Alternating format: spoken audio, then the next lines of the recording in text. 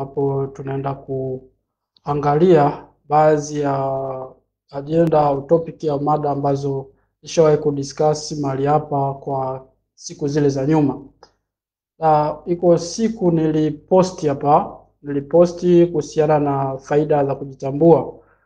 Nikaeleza kwa changamoto ambazo zipo katika mifumo ambayo tayari tunayo na namna ambavyo imeleta changamoto ya mtu kuweza kufikia sehemu ukaweza kuwa na aina ya maisha ambayo unayahitaji. Sasa kwa muda huu wa nusu saa tutaenda kuangalia kidogo ni vitu gani ambavyo tunaweza tukashirikishana, lakini pia tunaweza tukavigusia katika ile mada ambayo tulizungumza kwa habari ya faida ya kujitambua. Mada ipo tayari, naona imepita na huenda umeiona, lakini pia unaweza ukaipitia katika page yangu na katika page zingine ukaweza kuiangalia. Lakini mimi nitaenda moja kwa moja kwa vitu gani ambavyo nilivigusia katika ile mada ambavyo huenda haukuvielewa na unahitaji kupata ufafanuzi. Sasa kwanza niangalie dhana yenyewe halisi ya kujitambua. Tunapozungumza kujitambua kwa binadamu na maana gani? Kujitambua kwa binadamu ni ile hali ambayo unafikia sasa unajua kwamba wewe kama binadamu wewe ni nani hasa. Wewe ni nani hasa.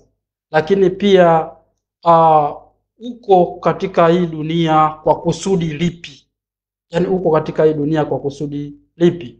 Na pia utafanyaje ili uweze kufikia hilo kusudi, au ni kitu gani ambacho kinakuzuia wewe kufikia hilo kusudi, na kwa ujumla uweze kupata uelewa wa moja kwa moja. Tunapozungumza hivi ina maana hii. Binadamu alikuja duniani. Kuna sehemu alitokea. Na binadamu ataondoka duniani. Kuna sehemu ataelekea. Sasa kabla hatujaweza kujikita na kuumiza vichwa binadamu alitoka wapi na binadamu ataelekea wapi baada ya maisha hapa duniani, tuangalie tu namna ya jumla kwamba binadamu alipokelewa vipi. Chukulie binadamu kama aliingia katika sayari, au kama vile mgeni anavyoingia katika nyumba yako pasipo kujua ametoka wapi, lakini ulimpokeaje na ukamwezesha vipi yeye kuweza kuishi katika maisha yale ya jumla. Sasa pamoja na sababu nyingi, pamoja na malengo mengi ya binadamu na ndoto nyingi alizonazo hapa duniani, sababu kubwa na ya msingi ya binadamu kuwepo hapa duniani ni kuweza kuishi. Kuishi ndio sababu ya msingi na kubwa ambayo kila binadamu anatakiwa aweze kuifahamu. Lakini hiyo sababu bado ni sababu ambayo ni kitendawili miongoni mwetu kama jamii au kama binadamu. Wengi tunasema kwamba hatuishi isipokuwa tunapambana na maisha. Maisha ni mapambano. Maisha ni mashindano. Maisha ni kuhangaika. Kwa hiyo tangu binadamu anapokelewa duniani kwa maana ya kuzaliwa, ameingizwa katika mfumo ambao unamuendesha na unampelekesha mpaka ambapo atafikia umri hana uwezo tena wa kufanya kazi, hana uwezo tena wa kujipigania. Atafikia wakati kulingana na umri atapumzika, ina maana kwamba ataondoka hapa duniani. Sasa kuishi hasa, tunapozungumzia kuishi tunamaanisha nini?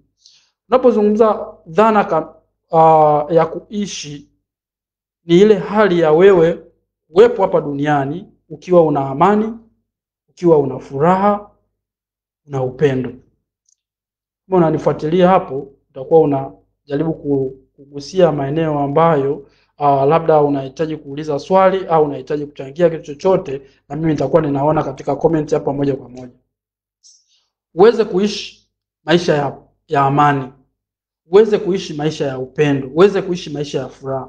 Sidhani miongoni mwa binadamu kama yuko binadamu ambaye hahitaji furaha, ambaye hahitaji maisha yaliyojaa amani. Na sidhani kama kuna binadamu ambaye ana malengo makubwa sana ya kuishi hapa duniani, ambapo katika malengo hayo basi furaha haipo, amani haipo, upendo haupo. Nafikiri kiu ya kila binadamu ni kuhakikisha kwamba anaishi maisha ya furaha, amani na upendo. Na yamkini ningesema kwamba tupige kura, wangapi wakipata amani, wakipata furaha, wakipata maisha yaliyosheheni upendo, hawatohitaji tena kitu kingine chochote. Nadhani wengi wangeshinda katika upande huo. Na ikiwa atakuja mtu na akakwambia kwamba ikiwa nitakunyang'anya kila kitu ulichonacho, lakini nitakuachia furaha, nitakuachia amani, nitakuachia upendo, je, upo tayari? Au nikakuachia kila kitu ulichonacho na nikaondoa furaha na nikaondoa amani na nikaondoa upendo, je, kipi ambacho utachukua katika hivyo? Utagundua kwamba wengi hiyo ndio kiu yetu. Kwa hiyo unasoma ili uweze kuishi maisha ya furaha, unafanya kazi ili uweze kuishi maisha ya furaha, unanunua vitu na kumiliki vitu ili uweze kuishi maisha ya furaha, unaingia katika mahusiano na watu na nchi na jamii mbalimbali ili uweze kuishi maisha ya furaha. Kwa hiyo ndio imekuwa ni kauli mbiu au mwongozo katika kipindi chote cha maisha. Sasa ili uweze kuishi maisha ya furaha, au ili uweze kuishi, kwa kuwa kuishi ndio huko kuwa na furaha, kuwa na amani, kuwa na upendo, huko ndio kuishi. Sasa kama huko ndio kuishi, tujiangalie kama binadamu tuna nini.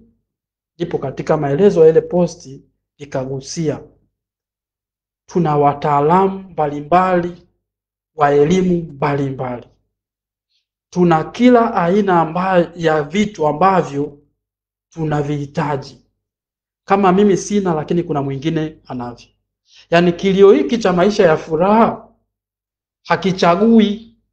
Maisha haya ya furaha, maisha haya ya amani, maisha haya ya upendo ni kilio cha mtu ambaye ana pesa zake, ni kilio cha mtu ambaye hana pesa, ni kilio cha mtu ambaye ameoa, ni kilio cha mtu ambaye hajaolewa, ni kilio cha mtu ambaye ana dini, na kilio cha mtu ambaye ni mpagani, ni kilio cha mtu ambaye ni msomi, ni kilio cha mtu ambaye si msomi, ni kilio cha mtu ambaye yuko mjini, ni kilio cha mtu ambaye yuko kijijini, ni kilio cha mtu ambaye yuko katika nchi zilizopo katika ulimwengu wa kwanza kimaendeleo, ni kilio cha mtu ambaye anaishi katika nchi iliyoko katika ulimwengu wa mwisho wa kimaendeleo. Kwa hiyo ni kilio cha dunia nzima. Sasa swali la msingi, ikiwa tuna kila kitu lakini bado hatujaweza kufikia kuwa na hicho ambacho tunakihitaji, na tumefikia wakati mpaka wa kuamini kwamba huenda hivi vitu havipatikani hapa duniani, basi kuna dunia nyingine ambayo tutaenda kuishi, au kuna ulimwengu mwingine ambao tutaenda kuishi baada ya kumaliza hii safari hapa duniani. Sasa je, ina maana lengo la aliyetuleta akatuambia tukaishi, na tumeona kwamba katika kuishi huko basi hatuwezi kuishi, tunakuwa tunapambana na hayo maisha ambayo tunataka tuyaishi? Ina maana kuna kitu kilikosewa mpaka tufikie hali hiyo? Au katika jitihada zetu za kutafuta tumefikia sehemu tumekata tamaa kwamba tunaona kwamba hii kitu hakiwezekaniki? Ikiwa ulikuwa unahitaji kujifunza lugha na ukajifunza na ukaweza, ulitafuta mbinu, ina maana ni kweli kwamba hakuna mbinu ambayo imebaki katika hizo zote za kutuwezesha sisi kuishi maisha ya furaha, maisha ya upendo na maisha ya amani? Unagundua kwamba kuna shida sehemu, kuna eneo ambalo lina shida, ambalo ni lazima tuweze kukubali kwamba shida ipo, kwa sababu kugundua kwamba tatizo unalo inakusaidia tayari, ni hatua ya kujitambua kwamba nina tatizo. Yaani nina mifumo ambayo hii mifumo yote imeshindwa kunipa kile kitu ambacho nakihitaji. Yaani huo ndio ukweli. Kwa sababu ikiwa hata mshauri unayemtegemea hakushauri, naye anahitaji mshauri wa kumshauri, basi kuna kitu ambacho bado tunakihitaji ambacho hakipo. Na hicho kitu ambacho tunakihitaji ni nini? Ndicho hiki ambacho kimenipelekea mimi kuweza kukitafuta katika maisha yangu yote na kufikia hatua ya kuweza kukithibitisha kama hiki kitu kweli kinapatikana, na nikaona kweli kwamba kinapatikana. Nikasema hapana, habari hii njema siwezi nikaiacha hivi hivi. Itabidi nirudi kwa binadamu wenzangu, niwashirikishe ni wapi ambapo tumekosea. Sasa katika hivi vitu vyote ambavyo tumejaliwa kuwa navyo, moja, katika vitu hivyo vyote ambavyo wewe unavipigania kwamba uvipate, kuna kitu kimoja ambacho kinakosekana. Kwanza ni kukumbushe tu, hata hicho unachopigania ukipate, ndipo utakuwa na furaha. Hicho kitu utakipata, hiyo furaha itakutembelea kama vile ambavyo masika yanatutembelea na baadaye yanaondoka, tunasubiri msimu mwingine. Kwa hiyo furaha itakuja, itaondoka. Amani inakuja, inaondoka. Ni vitu ambavyo unakuwa navyo kwa wakati, vinakupa kile ambacho unahisi kwamba unakihitaji. Baada ya muda unagundua no, it's not about. Sio kuhusiana na mume. Kama mume nimepata lakini bado sijapata furaha. Hapana, si kwa habari ya mtoto. Mbona mtoto ninaye lakini bado sijapata? Hapana, sio swala la elimu. Mbona elimu ninayo lakini bado ninaishi maisha yenye msongo wa mawazo, nakuwa muda wote ninakosa amani ya moyo.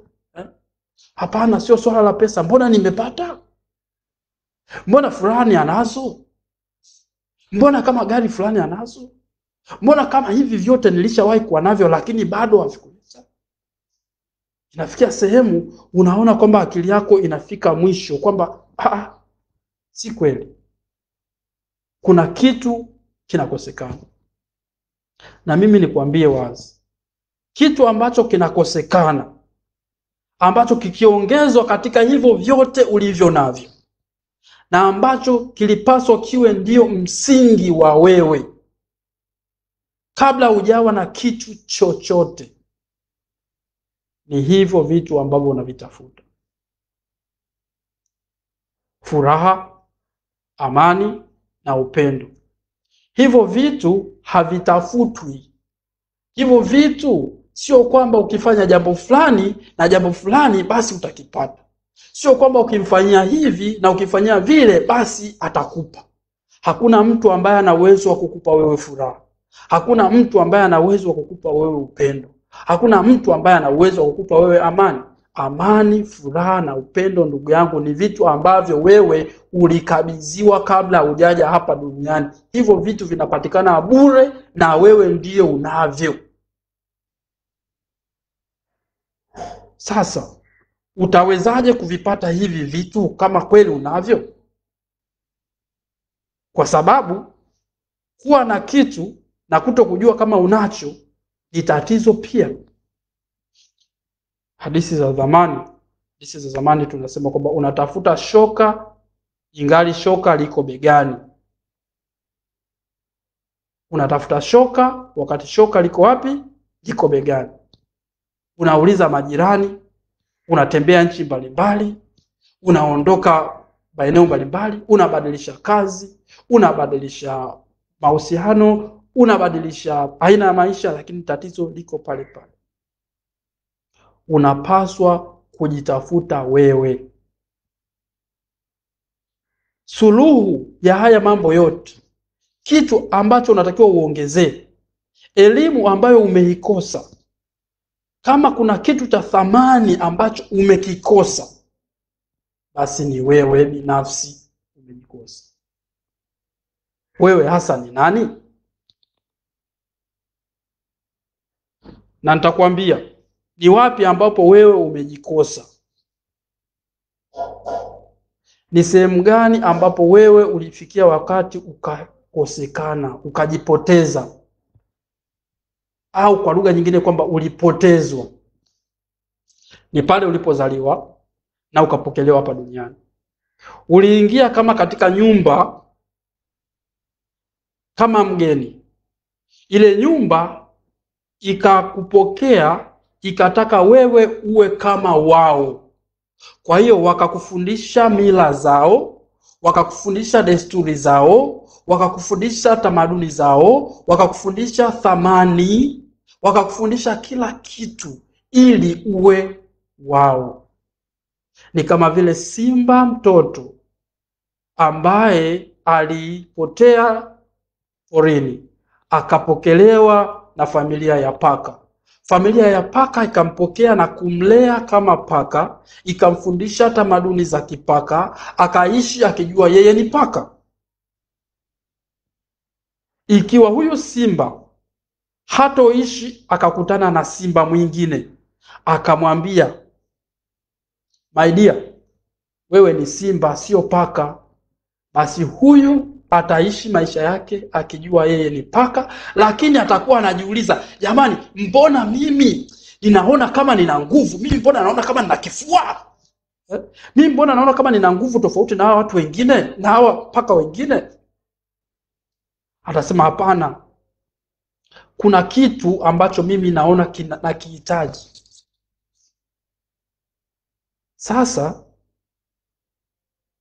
kitu pekee ambacho atafanya kosa ni kuamini kwamba hawezi kukipata hiki kitu hapa duniani, isipokuwa ataweza kukipata atakapofariki. Sasa anachotafuta huyu simba ni nini? Anatafuta ule usimba. Akijijua yeye ni nani, haijalishi yuko katika familia ya paka, atakuwa pamoja na paka, lakini hatakuwa paka. Atakuwa pamoja na paka, lakini hatokubali kuwa paka. Sasa wewe umeingia katika familia, umepokelewa, umefundishwa hivyo. Sasa kwa bahati mbaya au nzuri, huo mfumo ambao ulikupokea na kufanya hivyo, bora ungelikuwa ni mfumo kama simba kwa paka, lakini ni simba kwa simba wengine. Binadamu amewekwa katika fumbo. Baada ya kuzaliwa, binadamu anafundishwa kila kitu, lakini hafundishwi kwamba yeye ni nani.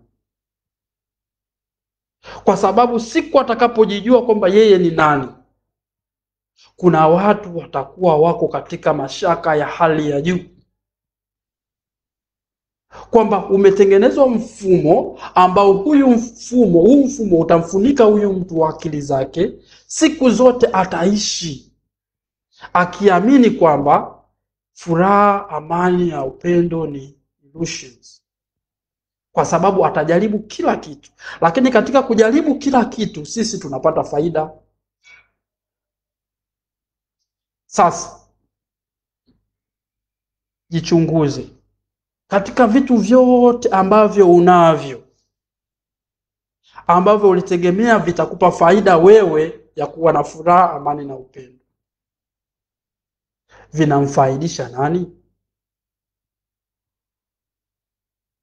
Sehemu kubwa vinamfaidisha nani? Sasa na ndio maana hii elimu tunazungumza kwa habari ya sayansi ya ufahamu. Sayansi ya ufahamu ni sayansi ambayo, au ni mafundisho ambayo yanaenda kufungua ufahamu wako, uanze sasa kuona dunia kama vile ambavyo ulipaswa kuiona. Wewe kama binadamu umezaliwa na uwezo wa kila kitu. Ina maana ni kusema kwamba huyu binadamu angezaliwa msituni, leo ungezaliwa msituni, ungeweza kuishi maisha yote kama vile ambavyo wanyama wanaishi. kwa sababu huko usingeambiwa kwamba fulani ni mbaya na fulani si mbaya, kama vile mtoto mdogo ambavyo anaweza akakaa akachezea nyoka, bado nyoka asimzuru, kwa sababu akimuona hawezi kutoa hisia za uoga, hawezi kutoa hisia za hofu. Zile hisia haziwezi zikaenda kwa yule mnyama, na yule mnyama naye akahisi kwamba hapa kuna hatari.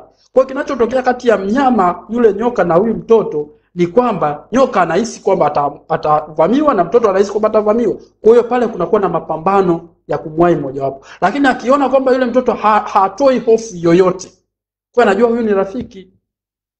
Na ndivyo ilivyo hata kwa wewe. Ukienda kwenye nyumba ya rafiki yako ambaye anafuga mbwa, unapofika kwa mara ya kwanza, wewe unatoa hofu na mbwa naye anatoa hofu. Mbwa akinusa, akihisi hofu, anaanza kujihami, anahisi kwamba wewe ni adui.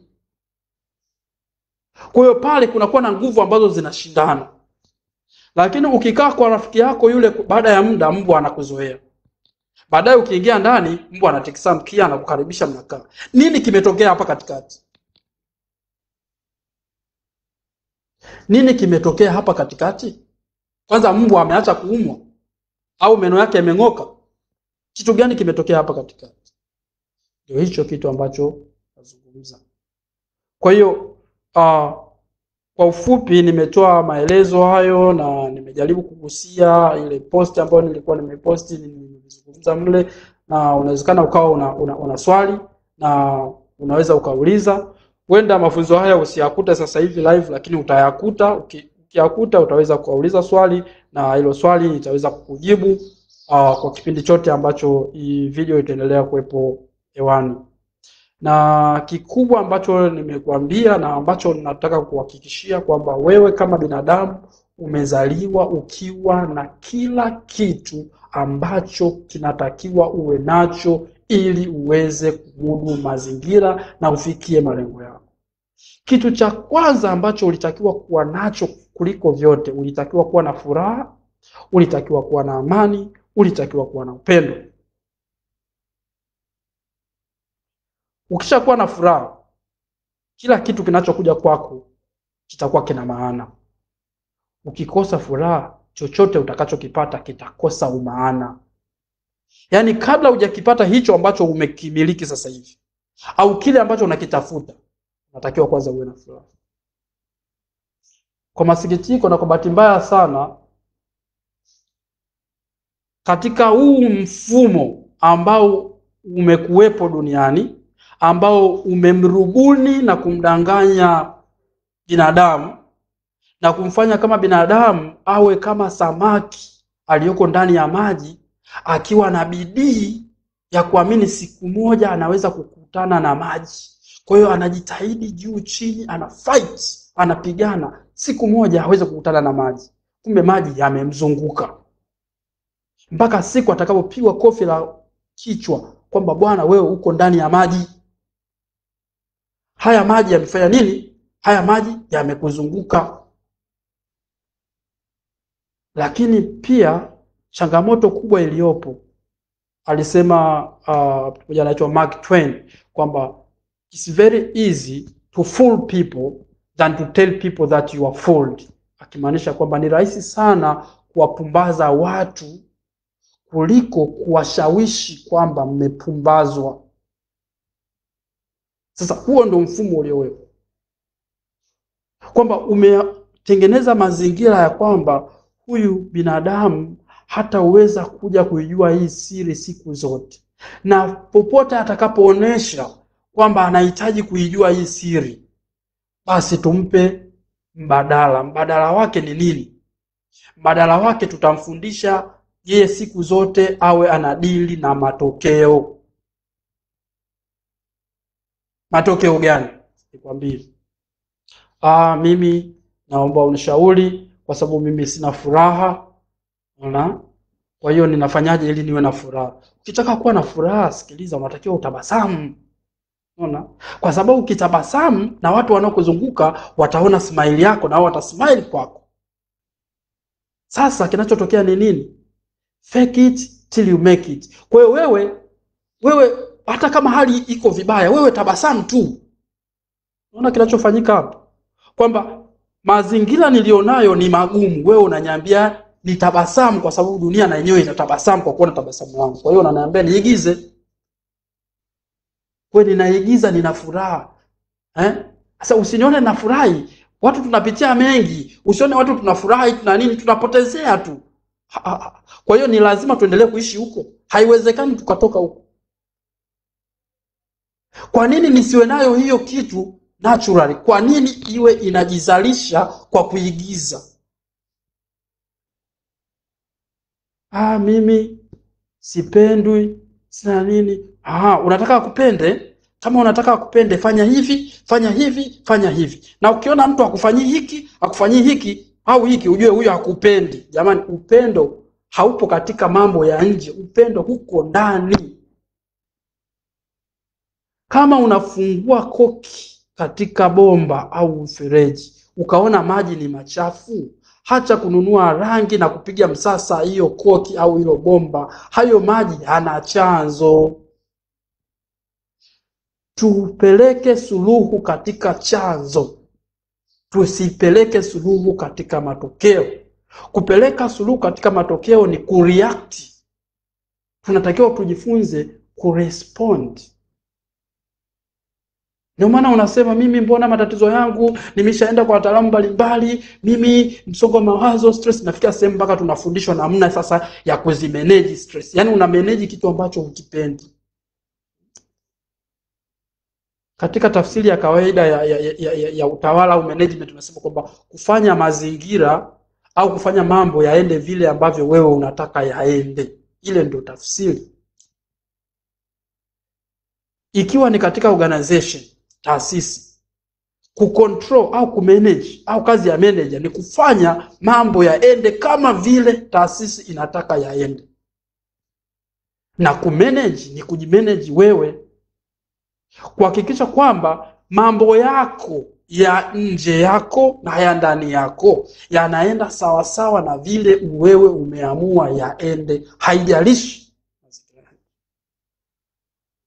Ndipo hapo sasa siku moja nitakwambia, unasema waza positive, usiwaze negative. Kwa nini kuna notion ya negative? Kwa hiyo unataka kupretend. Wewe mtu akifika mchukulie kila mtu positive. Kwa nini umchukulie positive? Maana hata unamuona negative lakini kwa nini nisiondoe hiyo kumchukulia positive au negative nikamchukulia kama alivyo? Kuna kitu gani ambacho mimi kinanipelekea mpaka nianze kumfikiria mtu huyu ngoja nimchukulie positive tusimchukulie negative? Tayari kuna mtazamo umepandwa ndani yako ambao umezaa imani ndani yako, ambayo hiyo imani ndio ambayo inashawishi moyo wako utoe hisia chungu kuhusiana na jambo lile linapokuja kwako. Kwa sababu kuna taarifa tayari zimewekwa katika akili yako.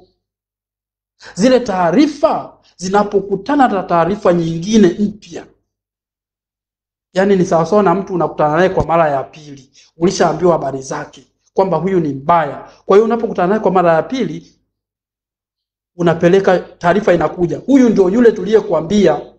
Sasa tuliyekuambia ni nani? Mbaya. Alafu mimi nakwambia mchukulie tu positive. Sasa badilisha taarifa. Dili na source, usidili na matokeo.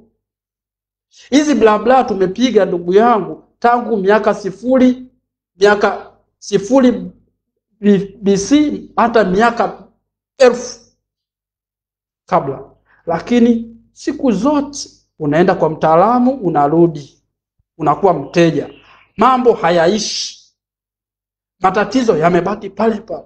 Kwa sababu siku matatizo yatakapokwisha na kila binadamu akaishi maisha ya furaha, amani na upendo, basi kuna watu mambo yao hayatakaa yaende. Kwa hiyo matatizo yako ndio mtaji wa watu wengine.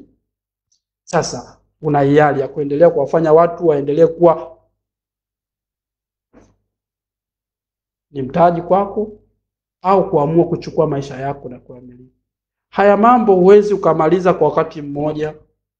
Katika mfululizo wa kujifunza huku, basi tutapita kila hatua kwa kadiri inavyowezekana mpaka ifikie sehemu uweze kuattain, uweze kufikia kiwango cha juu cha uhuru wa kuweza wewe kuyafanya maisha yako yaende vile unataka yaende pasipo mtu mwingine. Kila jibu la tatizo unalopitia, jibu unalo wewe ndani. Ni swala la kujipa muda na kujua hilo jibu unalipata vipi na kulitumia. Nakushukuru kwa muda huu ambao tumekwepo pamoja. Nilisema nina muda wa nusu saa tu, na katika hii nusu saa ikiwa utakuwa una swali lolote basi utaweza kulitoa wakati wowote na mimi nitaifikia. Nashukuru na kutakia safari njema ya mabadiliko. Juzi nilisema unatakiwa kubadili katiba ulionayo, kwa sababu vifungu vilivyoko katika hiyo katiba ulionayo ndio vinavyokutesa na sio mazingira ya nje. Tunabadili vipi? Tuendelee kufuatana, tuendelee kujifunza katika njia mbalimbali. Basi nikushukuru sana, asante, karibu sana. Unaweza ukashirikiana nami na ukashirikisha watu wengine kwa njia yoyote nzuri ambayo utaona inafaa. Kwaheri na karibu tena wakati mwingine. Asante.